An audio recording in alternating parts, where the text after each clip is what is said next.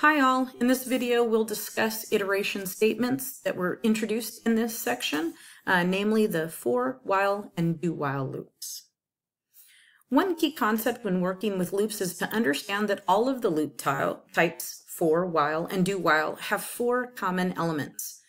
Although their order and their location of these common elements, they differ from loop to loop type. They do always include each of these four elements. Okay, so here we go. Let's talk about these four elements. So the first thing that we have is the counter variable declaration and initialization. So what this does is it first declares our counter variable and it sets that variable's start value. Okay. Next common element we have is the condition statement, and the condition statement tests the value of the variable against something, and it determines whether the loop should be activated or if it should be skipped. If the condition statement tests true, then the loop is activated. If the condition statement tests false, the loop is skipped, and any Java programming that's listed after the loop is then processed. Okay, it's important to understand we have to be really careful when we create our condition statements. We have to make sure that the logic of the condition statement is correct, or what we could do is create infinite loops. And we'll talk more about infinite loops in a moment. Next, we have the next common element we have is counter modification. And the counter is used to adjust, the counter modification is used to adjust the value of the counter variable. So this is necessary so that eventually the condition statement will test to false and the loop will stop. Counters are often increased by a value of 1, but you can, or decreased by the value of 1, but you can set the counter's modification to whatever you need for your program. Finally, we have the code block, and this is the block of Java code that will be run if that condition statement tests true. Now, if that condition statement tests false, that's what we skip. We skip the code block and we move on to whatever is listed below it. Now that we understand the four common elements of our loops, we're going to take a look at for loops. We're going to explore them. So here's an example of a for loop. Notice the for keyword here is highlighted in orange, and it tells the compiler that we're going to be using a for loop. So one thing to note is the for loop is a really clean loop, and it has all of its the statements necessary for the loop, are listed within the parentheses. Okay, and then it has below the parentheses, below all those elements, then we see the code block. Okay, now let's review how the common elements apply to this for loop. So first we have our counter variable and declaration. It's listed here highlighted in orange. It's the first thing listed in our parentheses. And in this we have, of course, where the variable I has been declared and its initialization has been set to 1. Okay, the second common element found in this for example is the condition statement. In our example, the condition statement is I is less than or equal to 20. So if I is less than or equal to 20, the for loop will be processed or worked through. If I is greater than 20, the for loop is skipped entirely. It's important to note that the condition statement is always a Boolean condition that tests whether the condition is true or false. The next common element that we have highlighted here is the counter modification statement. The counter modification statement is used to update the value of our variable so that we can test it against our condition statement again a second time, or a third time, or how many ever times we've gone through our loop. In our example, I++ here highlighted means that each iteration or each pass through the loop, I will be incremented by 1. Typically in a for loop, I is incremented by 1, but like I said, that does not always have to be the case. It can be adjusted, that the modification can be adjusted to fit your needs. Okay, so when we talk about counter modification, we see three basic types of modifying. The first one is the basic increment or decrement statement where it's I++ or I-. So I++ is going to increase our counter by 1, or actually not I++, plus is going to increment our counter by 1. In this instance, I just happens to be our variable. Okay, so plus increments it by 1, minus increments it by 1, or decrements it by 1, so subtracts 1 from it. Then we can also use compound operators that we learned in a previous module, okay? And then we can use a longer version, which I call variable equals variable plus modifier. So in this instance, we have I is equal to I plus 8. You can use that, by no means can you not use that, but we can easily convert I equals I plus 8 into a compound operator. So, but these are the three ways that you have to modify your counter. Okay, so the last common element that we have here highlighted is the code block. This is the bit of program written between the loops, the for loops curly brackets. And in our example, the system out print statement will print the current value of I followed by a blank space.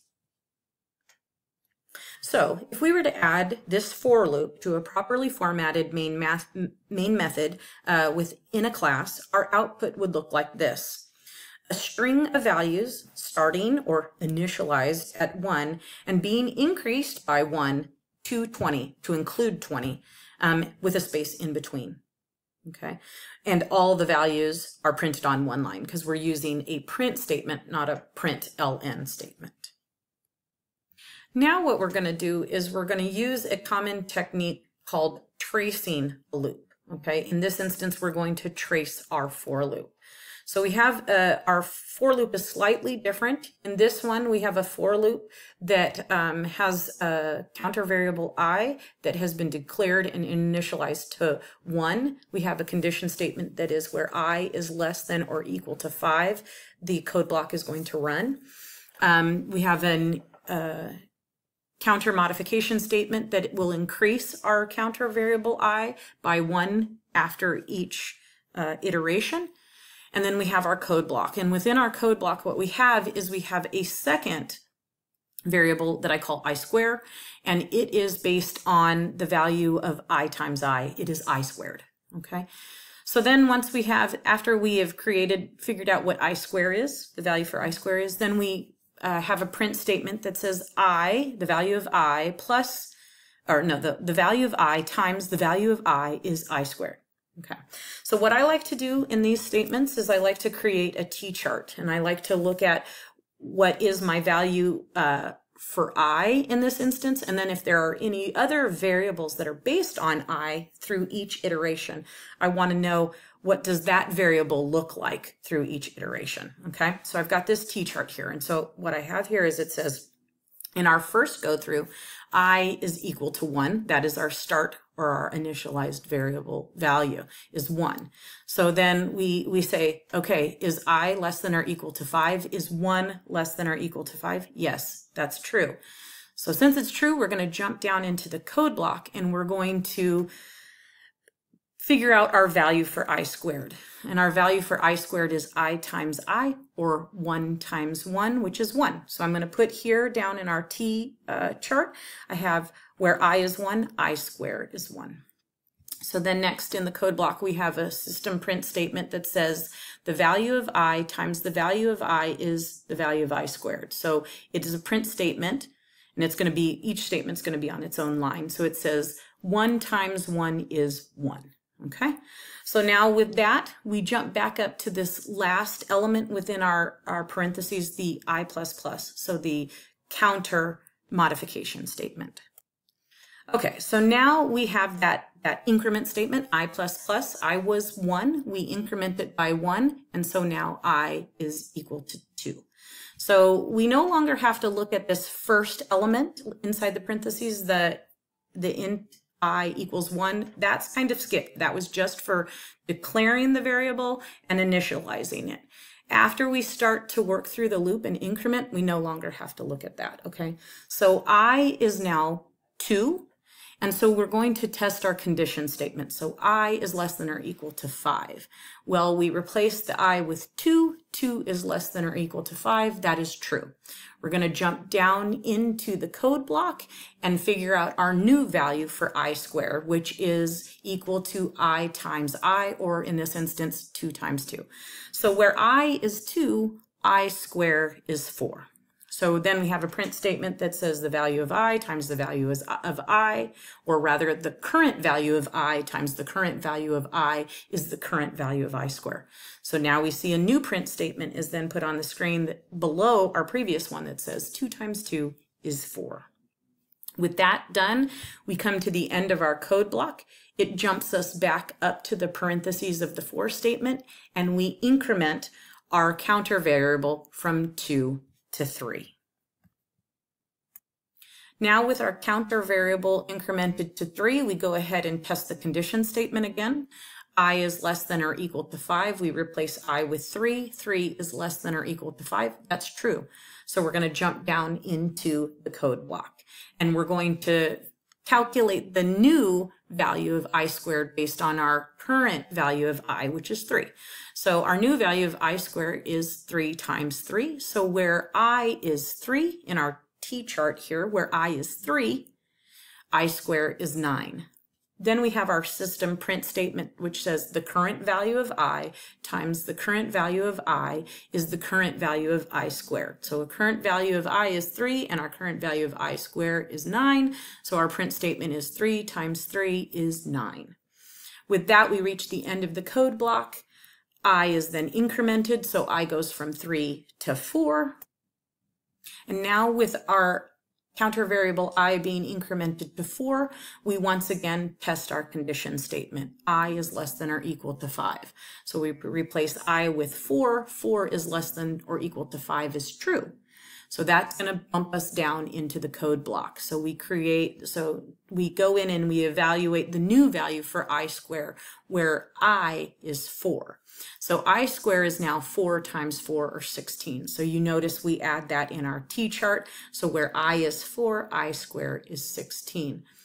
So then I have this system print statement that says the current value of I times the current value of I is the current value of I squared, or rather 4 times 4 is 16. With that, once again, we come to the end of the code block. Our I value is incremented from 4 to 5. Okay, so our I value has been incremented from 4 to 5. We test that the condition statement again. I is less than or equal to 5. So we replace I with 5. 5 is less than or equal to 5. That is true. That pushes us down into the code block. We evaluate our new I squared variable based on the change made to I. So I squared is now the new value of I times I, or I squared is now 5 times 5. So in our T chart, you see where I is 5, I squared is 25. So then we have a system out statement, a print statement that says the current value of I times the current value of I is the current value of I squared. So we print 5 times 5 is 25. Okay. One thing to note, we only have 2 variables. We have I and we have I squared. That's why we only have 2 columns in our T chart. If you have multiple variables that are changing based on your counter variable, you're just going to want to add another column for them. Okay, because sometimes you can get a pretty convoluted loop statement. So you want to make sure that you're tracking how each of the variables is changing each iteration. So with that, having printed that statement to the screen, we come to the end of the code block. Our counter variable has now been increased again by 1 from 5 to 6. With that, we jump back up to that condition statement and we test it again, where I is less than or equal to 5. We replace I with 6. So 6 is less than or equal to 5. That's false. So with that, we are done. We skip the code block and we move on to whatever is listed after the for loop. Okay, so that's how we trace a for loop. So now that we have a little understanding about how a for loop works, we're going to take a look at a critical thinking question. And this critical thinking question is actually listed in your video review. So be sure to take a look at this. So I'm going to read this. It says, consider the for loop example below. rewrite the for loop statement to only print the even numbers from 1 to 20, and be sure to use correct syntax. So would you believe me if I told you the only modifications that you needed to do to make this for loop work as you were asked in the critical thinking